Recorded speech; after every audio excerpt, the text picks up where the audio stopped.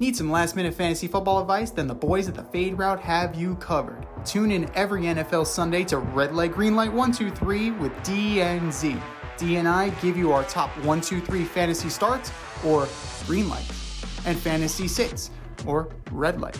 That's Red Light, Green Light 1, 2, 3 every NFL Sunday during the season. You can find us on Apple Podcasts, Spotify, and wherever you get the Fade Route. That's Red Light, Green Light 1, 2, 3 with D and Z. Every NFL Sunday during the season.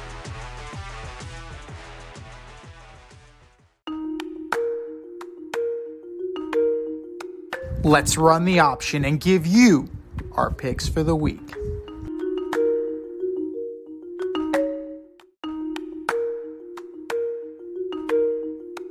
It is the option for NFL Week 13. And if you want to play along with us, you know what to do. Click on our Instagram bio at Fade Route Podcast. Go to the link. Click on the link.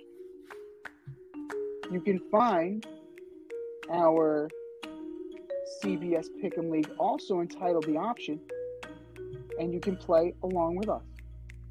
The lovely Rita Sanchez currently has a small lead over D, and I'm still 10 points back. So it's a 2-horse race, but it is a very entertaining 2-horse race. Down the stretch we come. Thursday night, the Seattle Seahawks, fresh off that beatdown on Thanksgiving, go into Jerry World at 6-5 to take on the 8-3 Dallas Cowboys. Cowboys. Yeah. It's pretty hard not to see that.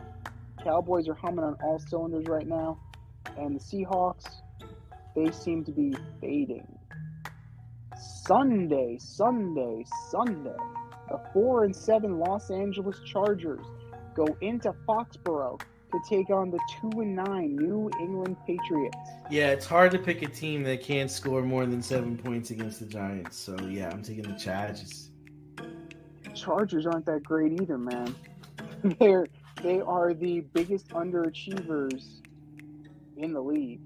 But then again, that's also the Chargers brand, isn't it? Because go back to Marty, Phillip, LT, they didn't really exceed expectations either.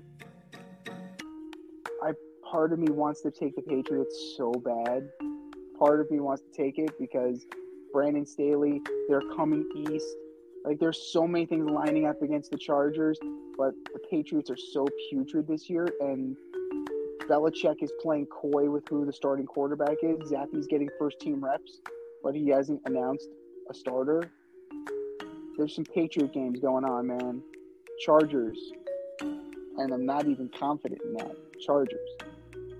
The 8-3 Detroit Lions look to lick their wounds as they go into the Big Easy to take on the 5-6 New Orleans Saints. Yeah, I don't know what's going on with the Lions, so I'm taking the Saints. Ooh, interesting. The Saints have a good defense. That could give Jared Goff some trouble. And that's really what the issue is. Jared Goff's turned the ball over. Lots of fumbles, lots of picks lately. If he can correct that, the Lions will still be a very dangerous team. And I think they'll regather themselves this week, and they'll win close. You take the Lions by a touchdown. The 5-6 Atlanta Falcons go into MetLife to take on the 4-7 Jets. I gotta think the Jets are gonna win this game just on defense, and the fact that Arthur Smith doesn't know how to coach Bijan Robinson. Bijan. Oh, Bijan. Yeah. Who sucks less is the question. I'm going to have to go with the Falcons.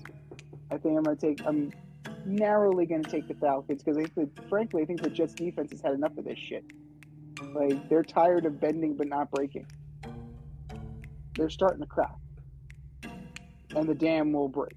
It's a question of when. This week is another crack in that dam. The 2-10 Arizona Cardinals go into Pittsburgh to take on the 7-4 Pittsburgh Steelers. Steelers. They fired Canada and still didn't really light the world on fire. Oh, they had their best offense in like the last 4 years. Yeah, it's yardage, yes. Points, no. Mm-hmm. So they average the same amount of points that they did under Canada. So the good thing is that they have the Cardinals this week. So the Steelers will still win. The 6-5 Indianapolis Colts go into Tennessee to take on the 4-7 Titans. Titans. Really? They got to catch Rita. Huh. I'm taking the Colts. The Colts, sneaky playoff team, man. Sneaky playoff team. Did not have that at the beginning of the year. And it makes you wonder. It makes you wonder. Shane Steichen is coach of the year. Gardner Minshew. What does this mean for the future of Anthony Richardson? If he leads this team to the playoffs and they happen to make a run.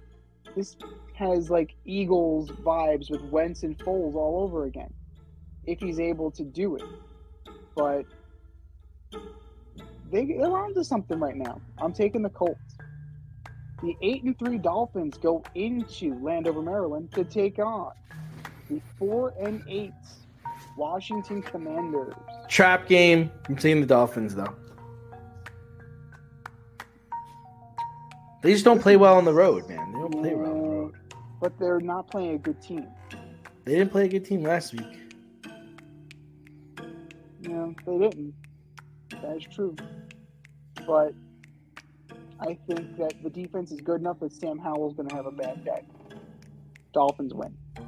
The 6-5 Broncos go into Houston to take on the 6-5 Houston Texans. A playoff implication game. Big game. Insane. I say Broncos. After the gut punch last week with the Matt Amendola kick, I got to go with the Broncos too. Like, that might have been the moment that sank the Texans season. That doink. I know it cost Amendola a job. A matter of inches. Yeah. Crazy. But, I mean, he was only there because Kaimi Fairburn was hurt anyway. So, the shelf life of a kicker is not long in the NFL. Broncos are on to something. Broncos, we got to eat some crow. We've been eating crow. We're going to have another plate of it this weekend. Can you take the championship from DNZ? This year, you can play our football pick'em on CBS Sports and compete against us in an option every week. Check the link in our Instagram bio, Fade Route Podcast, for all the details and to sign up. Then tune into the Fade Route every week until the Super Bowl for updates and standings. Bring it on. We're into the 4 o'clock hour. The 1-10 Carolina Panthers go into Tampa Baker to take on the 4-7 Tampa Bay Buccaneers. I like the Bucs. Not a bad year following losing Tom. It's not. They haven't had a bad year. I mean, they haven't had a great year, but they haven't been. I mean, just look at the other side, the other sideline, just for comparison, right? I don't know who's running the offense. Who's running the gig? The special teams coach is the head coach. Now, special teams coaches are great CEOs, like Coach Westhoff, John Harbaugh, special teams guys. But your first game, I got to go Tampa Bay, and by a lot. The 7-4 Browns go into SoFi to take on the 5-6 Rams. Joe Flacco might be starting in this game, so I'm taking the Rams. I'm taking the Rams too. The Browns are in jet territory in terms of bending but not breaking, and the defense is starting to show signs of weather. And they're down to their fourth quarterback now. So, yeah. The Browns, if they're holding on, they're barely hanging on. and the Rams are peaking at the right time. Potentially the game of the week.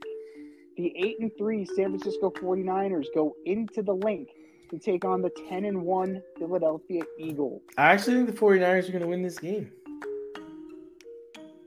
I think so too. The Eagles kind of got away with one on Sunday. You know, a decision to run cover 0, allowing Jalen Hurts to waltz into the end zone completely unscathed. That was a little bit of a gift from on high. The Niners will play tough, and the Niners have something to prove here. You know, the Eagles like to think that, you know, just because they injured Brock Purdy, like they were gonna do it anyway if they didn't hurt him or not. I'm not so sure. Now we can find out. Like, Purdy's there. It's game on. Your Sunday night special. The 8-3 Chiefs go into Lambeau to take on the 5-6 Green Bay Packers. I'm going to take the Kansas City Chiefs. I'm taking the Chiefs as well. The Packers will play better. They definitely will play better because, believe it or not, they're actually in the playoff hunt.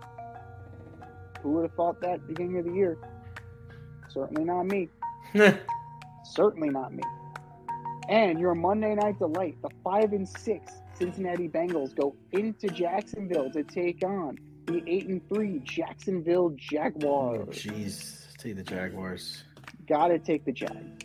Different story if Joe Burrow was under center, but it's Jake Browning. Need I say more? Teams on a bye this week. Get a paper and pen. There are a few of them. The Ravens, the Bills, the Bears, the Raiders, the Vikings, and the Giants. Adjust your fantasy rosters accordingly. Thanks for listening to this episode of our podcast. If you like what you heard and want to hear more, be sure to like and subscribe on your favorite podcast platform. Rate us 5 stars, leave us a review, turn on subscription notifications, and tell your friends. Spread the word, spread it wide.